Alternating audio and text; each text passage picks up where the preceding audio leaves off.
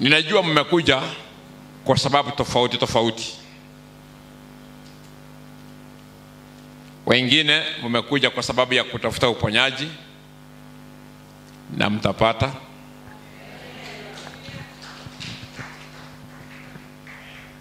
Wengine kwa sababu ya kupokea ufahamu pia mtapata. Wengine mnataka kutambua siri za wokovu. Siri hizo za wokovu tutawafunulia pia kwa muda mfupi tu. Wengine mnataka kujua namna ya kushinda ndoto za kishetani, kama kuota watu waliokufa na mambo hayasongi kwenye maisha, pia tutawapatia ufahamu. Haleluya. Siku ya leo sio siku ya kuwaita watu wache kwa wokovu. Ni siku ambayo Mungu alitupatia ili tuweze kuwaelezea wale ambao tayari wako kwa wokovu ni kwa nini mambo yao hayaendi vizuri. Kwa kuna watu wameokoka lakini hawaelewi kwa nini mambo yamekwama. Sio ati unapokuja ni Yesu hauna. Yesu, hata nikiuliza hapa, wengi mnampenda sana na mlimpokea kitambo, mmepatizwa, wengine mnashiriki kwenye meza ya Bwana, lakini hamuelewi ni kwa nini inaonekana shetani anawalemea. Ndio siku ya Jumatano, hayo ndio maswali tunajibu. Kwa hiyo ninajua kabisa siku kama ya leo, ninajua ninahudumia watu wa madhehebu mbalimbali, na 95% ya watu mliokaa hapa sio washiriki wa hii kanisa, lakini ni watu wanaompenda Yesu. Nina ufahamu huo, na usiogope. Hatuna nia ya kukufanya uwe mshiriki wetu. Tuna nia ya kukufanya umwelewe Yesu wako vizuri. Bwana Yesu asifiwe. Kwa hiyo ukiwa hapo, ninafahamu inawezekana wewe ni kiongozi wa kanisa fulani, hamna shida. Pia ninaelewa tena inawezekana wewe ni mke wa mchungaji, ukae hivyo hivyo, urudi mfanye kazi na Bwana yako. Lakini nataka nikupe ufahamu, kwa sababu shida ya waumini sio aina ya kanisa wanayokwenda, ni aina ya ufahamu walio nao. Halo? Shida ya washiriki, usifikiri kwamba ni aina ya kanisa, ni aina ya ufahamu na ufunuo. Bwana Yesu asifiwe. Now,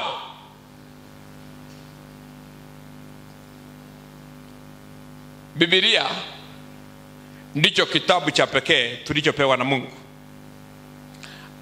Na kama utakuwa na tatizo na suluhu yako ikose kutokana na Biblia, ina maana kwamba kuna mahali haujaielewa hiyo Biblia. Kwa sababu Mungu alipotupatia Biblia, alijua kwamba matatizo yote ya waumini yatajibiwa na Biblia. Halo? Kwa hiyo ambia mtu amekaa na wewe, mwambie amini mambo ya Biblia. Bwana Yesu asifiwe. Bwana Yesu asifiwe.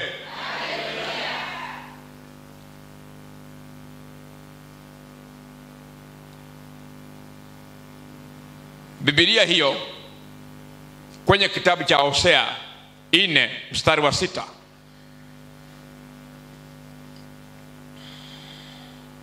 Hosea 4 mstari wa 6 inasema, watu wangu wanaangamia kwa kukosa ufahamu.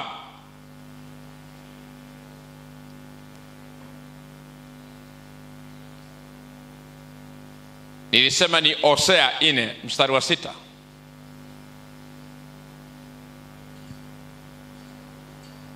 Watu wangu wanaangamia kwa kukosa ufahamu.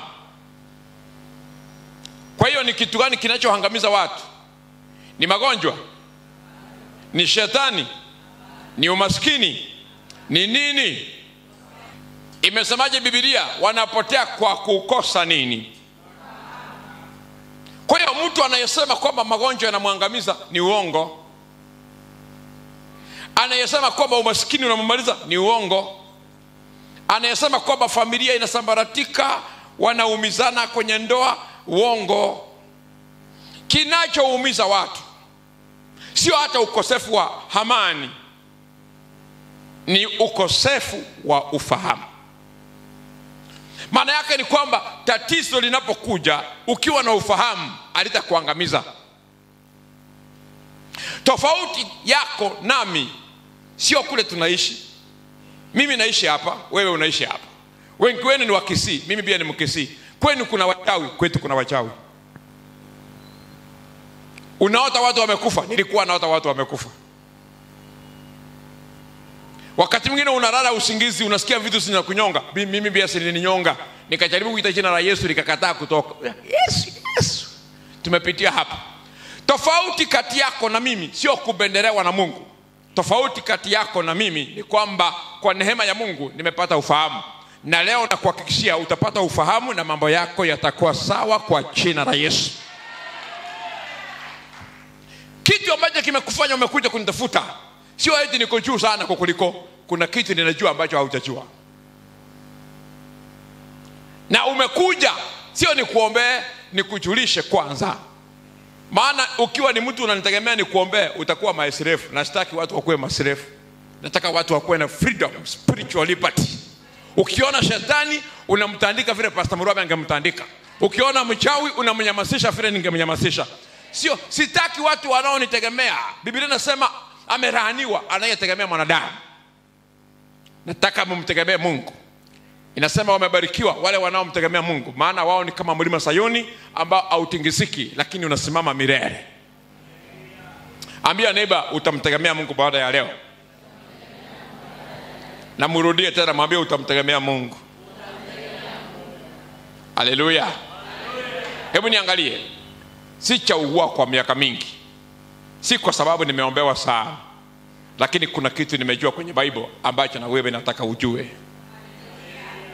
Bwana Yesu asifiwe. Kwenye Zaburi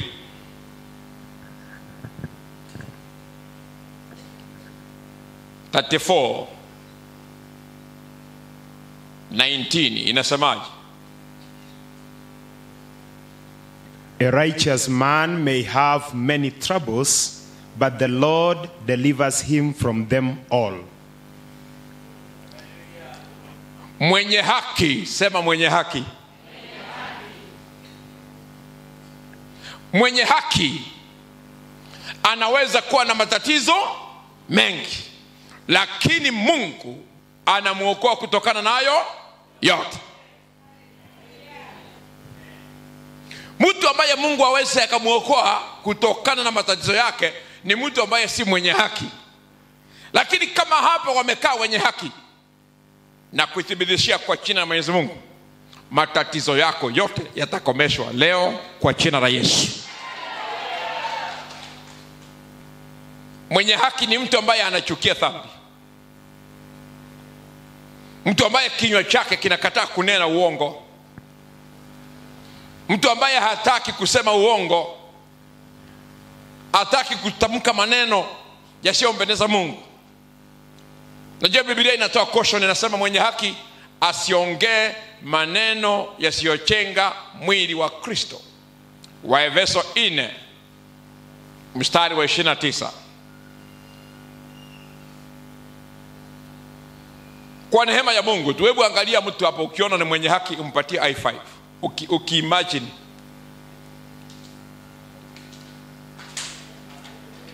mkoshua, unasikia vile high five zimebungua. Nyinyi wenyewe ni suspect for one another. You are suspecting mtu ambaye hata umjui, lakini ukiangalia unaona huyu kweli. Inawezekana umekaa hapa kutafuta muujiza ati bwana yako amekukosea, where in the real sense wewe ndio umemkosea. Ambia mtu hapo ungama ndani ya moyo wako. Mwambie repent. unakaa hapa unatafuta mtoto, lakini mwenyewe unajua ulisuspect bwana yako ndiye azai, na tangu siku hiyo umekutana wanaume 10 unajaribisha, lakini uko hapa, man of God, a miracle, I receive my miracle today. Mwenye haki, matatizo ya mwenye haki yanaletwa na shetani. Ni shetani ndiye husababisha matatizo ya mwenye haki, lakini Bible inasema Mungu atamuokoa kutokana na mangapi? Yote. Matatizo mangapi? Yote. Wangapi mnaamini kwenye Biblia? Haleluya. Hivi wangapi mnajua Mungu adanganyi? Na Mwenyezi Mungu si mwanadamu akasema uongo. Kwa hiyo anaposema kwamba nitamuokoa mwenye haki kutoka kwa matatizo yake yote, atapakisha mangapi? Kwa hiyo hapa leo ukimwi sitaponywa kwa jina la Yesu, kansa sitakwenda kwa halo. Bora tu iwe wewe unayekuja ni mwenye haki. Kama hapa wameketi wenye haki, ninawahakikishia kwa jina la Mwenyezi Mungu mtapona. Njia zako zitafunguka. Kasi utapata, wachawi itawashinda. Hata vitu waliweka kwa mlango ulipotoka kwamba ukirudi vingie kwa mguu vitayeyuka tu kwa jina la Yesu. Tumesimamishwa na Mungu kwa sababu tumeamini katika kutenda haki. Bwana Yesu asifiwe. Halo. Ndio maana Biblia inasema ombi la mwenye haki lina nguvu na linafanya makuu. Na ombi la mwenye dhambi ni chukizo mbele za Mungu, ni kelele na sikio la Mungu halisikii. Isaya 59.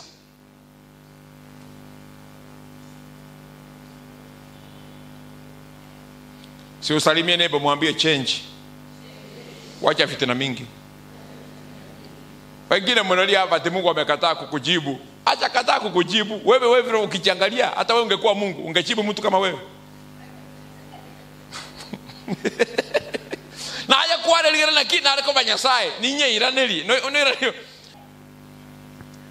Hata wewe ungewekwa kwenye position ya Mungu, alafu iwe ni mtu kama wewe anafaa kujibu, utakujibu? Kila kijana yako akioa unaona ni mchawi, na wote wanaamini wewe ni mchawi. Sasa mnasukumana, hawa ni wachawi, wewe ni mchawi. Sasa hiyo boma itaokoka namna gani? Maneno unaongea kwa kinywa chako. Biblia inasema mzuie midomo yenu isiongee maneno mabaya. Kwa sababu kinywa chako sio cha kuongea maneno mabaya. Kinywa chako ni cha kutamka mambo ya imani. Ndio maana Biblia inasema imani imewekwa kwenye moyo wako na kwenye mdomo wako. Warumi 10:8. Wewe unafaa kuzungumza maneno mazuri. Na usidanganywe kwamba yale unayozungumza hayana shida. Unaweza ukazungumza vile unataka, yana shida. Ndio maana Biblia inasema siku ya mwisho kila neno tulilotamka litaletwa kwenye kiti cha hukumu. Kwa sababu hata mtu mwenye imani akitaka kitu kifanyike lazima ataongea. 21:21 Mathayo inasema kama una imani utasema kwa mlima na utaama. Sasa imagine kinywa kinachotaka kusema, kama ni mama huyu kinywa chake ndicho anafaa kutumia aseme nitapona kwa jina la Yesu. Kinywa kile ndicho kinachotoa maneno ya ajabu. Siwaambie neighbor kwa niaba yangu tu change haki. Mwangalie tu hii, wacha tuhubiri pamoja, maana mmekuja hapa tusaidiane. Kwani mmekuja nini? Si ni kusaidiana. Na wewe ukisaidika uende usaidie mwingine. You are not my slaves, you are supposed to be disciples. Hallelujah. Mwangalie tumwambie change. Mume wa mtu achana. Mke wa mtu achana. Mambo ya kulibiwa renti weka kando. Tegemea Yesu. Kama uko na kusoka njenega asinde. Because nisipowaambia ukweli nitajihukumu. Hicho kitabu mlipewa Bible, hicho Bible iko na capacity ya kusaidia kila mtu. Maana mimi ni shahidi na ni product wa Bible. Wewe niangalie, Mimi sio product wa majini mashetani vile watu wanaongea. I am a pure product of the word of God, the scripture. Na kuambia ukweli wa Mungu, nimetengenezwa na hiyo Bible. Nimetachirishwa na hiyo Bible. Sichaua miaka kwa hiyo Bible. Halo? Amjawahi sikia Biblia inasema Bwana ni mchungaji wangu, sitapungukiwa. Hamkuwahi sikia? Wangapi mmepungukiwa hapa? Mko na mchungaji mwingine. Kama una mapungufu, angalia mchungaji wako ni nani.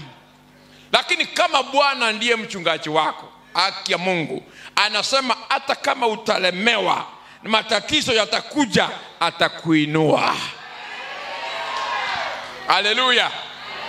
Anasema kwenye Zaburi 113 mstari wa 7, anasema nitamuinua mnyonge. Huyo mnyonge anayezungumziwa hapa ni mwenye haki kutoka mafumbini, na nitamketisha pamoja na wafalme. Bwana Yesu apewe sifa. Ambia neighbor, Bible ndio main. Mwambie tu Bible ndio main. Wangapi mko na Bible?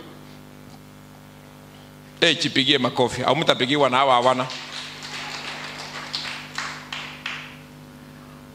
Ama wewe unafikiria kuna kitabu kingine? Kama Mungu aliona tunahitaji viwili, angetupea. Aliona kimoja kinatosha. Ambia neighbor, one is enough. But you must understand. Praise God. Hallelujah. Inasema Bible, maombi ya mwenye haki yana nguvu. A prayer made by a righteous man is powerful and effective. James chapter 5 verse 16. Yakobo 5 mstari wa 16. Is powerful and effective. Hilo neno effective kwa KISII, wale ni wa KISII, inasema gogokora ama nene. Lakini neno effective haliwezi kutumika kwa ama nene peke yake, maana ama nene pia ni great. Effective linamaanisha amange, ama nene, ayogo kumia, atagotangeka. Bwana Yesu asifiwe. Mimi ninakwenda kuwaombea.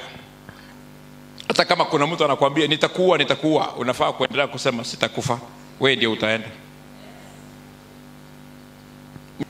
Na unapozidi kusema, hiyo ni authority. Unajua neno la Mungu linapotoka kwenye moyo wako, likitoka linatimia.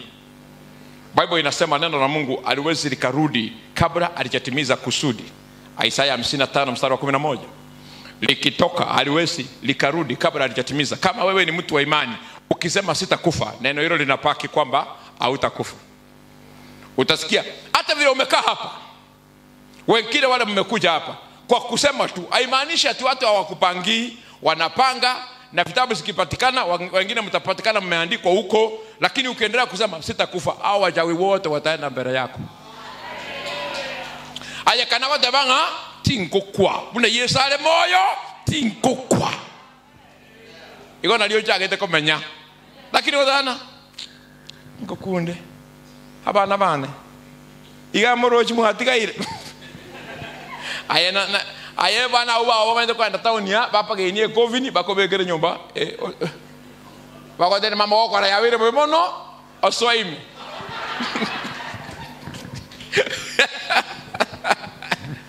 Waja kuongea because what you speak has power.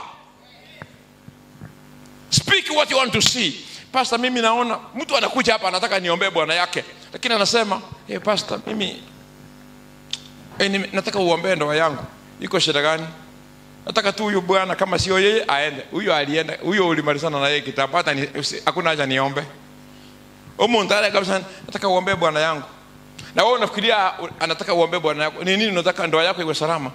Nataka ndoa yangu iwe salama, lakini pia ukisikia lakini pia pastor, wacha kuomba. Lakini pia nataka Mungu anione, kama sio yeye nitoke. Ukisikia mtu ameanza kusema kama sio yeye, tayari yako na mpango wa kando. But I don't pray because I want to pray, because it is not every prayer that can be answered. Bible inasema watu wengine wanaomba na hawachipiwi na hawapati kwa kuwa wanaomba vibaya. James chapter 4 verse 3. Sitaki niwe miongoni mwa watu wanaoomba vibaya. Ukisikia mtu ameanza kusema nataka nijue kama ni yeye ama sio yeye, ujue tayari alisha conclude kwamba sio yeye na ameona yule ambaye ni yeye. Siwaambie neighbor hapo punguza kupretend. Alitoa konyane. Ntoba manyete. Unatoma nyidabarogi na ba Kristo ntoba manyete. Hello. Yes. Praise God. Hallelujah. Praise God again. Hallelujah. Sema sitakufa. Nitaishi kutangaza wema wa Mungu katika nchi ya walio hai. Sema sitakufa. Nitaishi. Rudia mara 3. Sema sitakufa. Nitaishi. Nitangaze makuu ya Mungu katika nchi ya walio hai. Mara ya mwisho sema sitakufa. Nitaishi. Nitangaze wema wa Mungu katika nchi ya walio hai. Hallelujah. Hello. That's our joy. Huo ndio Ukristo. Hata usijaribu kuchiua. Unachiua na kuna future nzuri. Kuna future mbele yako. Mambo yatabadilika. Mungu hubadilisha mambo. Naongea kiwazi tu. Mambo hubadilika. Hello. Mungu hubadilisha mambo. Mambo mengine mnafaa kuavoid. Wale ambao mnafanya mko kwenye maombi, ninajua wote mnaomba. Lakini ukitaka maombi yako yawe effective, ni vizuri kuelewa mambo machache. Kitu cha kwanza, ukiingia kwenye maombi kama haya au kwa mchungaji yeyote yule, usijaribu kuhusisha pesa. Hiyo ni honyo. Utachiumiza mwenyewe. Usipee mtu pesa hakuombea. Mungu hapendi hivyo. Amekataa hapo kwenye neno lake. Kama umewahi patia mtu pesa hakuombea, pia ukicha hapa mbele, uamini kwa moyo wako ni kukomboe. Maana hiyo laini ulienda ni mbaya. Ni mbaya kuliko ya shetani. Ukipeana pesa uombewe. Hata sisi familia tulipeana. Ni wakati wa kutojua. Na Biblia inasema nyakati za upumbavu Mungu hujifanya kwamba haoni. Matendo ya Mitume 17 mstari wa 30 inasema nyakati za upumbavu Mungu anajifanya kwamba haoni. Matendo ya Mitume ni Acts chapter 17 verse 30 and that one. Chinga kichogo tamanya Nyasaye agwe koranga taro na lero note betomaidi. Kama umewahi peana pesa kuombewa, na kuhakikishia leo, kama hauna madeni yangoje yanakuja. Oje kwa onoko ruchibe ya sosa berwe kutwarora madeni bakana nayo 10 obuye ko lete rendo ngakiyogo tamanya lakini naki ngakiyogo tamanya Nyasaye nerawe koranga taro tani ngatarochi Biblia yodaga Nyasaye tarochi yodaga Nyasaye awe kora iko na roje lakini igo awe kora. Lakini amyagoteba ekero watie kire kumanya ekeneke okore kirikiro wanja kwae. Bible haikubali kwamba unapoombewa upeane pesa, inakataa. Matthew 10 verse 8 inasema wagonjwa muwaponye, walio na ukoma muwakomboe, wafu muwafufue, walio na pepo muwakomboe. Mmepewa bure nanyi beheni bure. Nabe koteba muhairwe bosa na inwe karwe bosa. Nande mutagetege ndogo itandiekyo. Ase kimoko rubosa, ase kitu airubosa. Ekiagara okobweni ukwaino tali muruabo kweto musalaba. Oyo kweto musalaba akoro kwa Yesu. Nanda akalikanga kwa kupiwa kwangu mumepona. Asa wewe nikianza kukulibisha, mimi nililipa ngapi nikapewa anointing? Upako ninatumia ni wake. Hata hii sauti ni yake. Hata hicho kitabu ni chake. Wewe ni ngapi ukiambia mama atoe 3,000? Wewe ulipeana ngapi? Unless kama yule mchungaji pia alilipia akapewa nguvu fulani na bawa kani. Ebi ntebibia Nyasaye iko birebo sana. Ebi yewo biyo moikoma chenu ubosa. Ndio maana tunalipa school fees, tunasoma Kiingereza. Lakini ikifika kwa kuongea ndimi unanyosa tu mikono unasikia oh rababa. Mwaka ndivyo. Efisire ngaje egesongo. You can account the much you paid to learn English, but you can't account English. Kiingereza mimi mwenyewe nilisoma kwa miaka 20 na sijafaniza. Wakati mwingine nasikia watu wakiongea na kiningesongo kusaninge Faransa na nimesoma for 20 years. Lakini nimeangalia hapa kwa kanisani hata akina mama ambao hawakwenda hata shule ya class 1 wanapewa lugha mpya, wanaanza kuongea within 1 minute. That tells you that everything from above is free. It's free. You don't pay for it. You don't pay for it. The Bible says you should not pay, because when you make payment, you can catch your systems. Nima tengo takamole mwaka na mwaka le bwangu. Nyana so waka na takwaka lechia wakole iro monto ndaso na 500 asoke. Bona okumetinko na kubaitia mangana. I'm trying to help you, my friend. Maana Bible inasema watu wangu wanapotea kwa kutojua. Lakini pia inasema when you shall know the truth will set you free. Na kumura manye kene na kiba sibole. Igon kibo limo bagokora obogo siba. Na kene yasubole. Njetindi go 10 obomorogi ne obanchi amani watu mkuru Nigeria chingurumbu atene gento gete kirago estima ngoja afadhali tarewa estima ko bawotara Morwabe.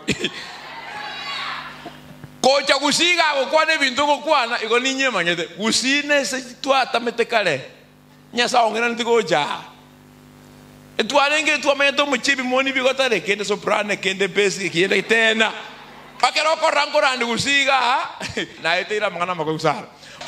So I'm aware nimat oyo ntomete ni mumanyete eto omerante akaronde ndega singali ko dio musaro monene agacha kande binga ninje Yesu nkamaboli ekemaene bake akero na omerante no manyene mereme nkamaboli nga igonge ndegas agante bi I will protect you omuga kana omerante na manyene gasi alo oroje ouru ara agante binga ninje ko tumere chibesa alafu e watchman ayo ndabe ngata agotoma mbwegene mandeka na okwane so kwana ko chi watchman na bachirego omuga kana akoreki na tebete omuga kanyene mereme ni momanyete is my friend. Hata Yesu alipokuwa kwa hii dunia watu wali doubt. Hata Yohana mwenyewe alitumwa na Mungu akaambiwa nenda utengeneze njia Masia anakuja. Alipoingia kwa jela alituma wanafunzi wake akawaambia nenda muulize Yesu ni yeye ama tungoje mwingine. Yesu akamjibu kwa kumwambia, Yesu hakusema nenda mumwambie ni mimi. Alimwambia nenda mumwambie viwete wanatembea, vipofu wanaona. Alo.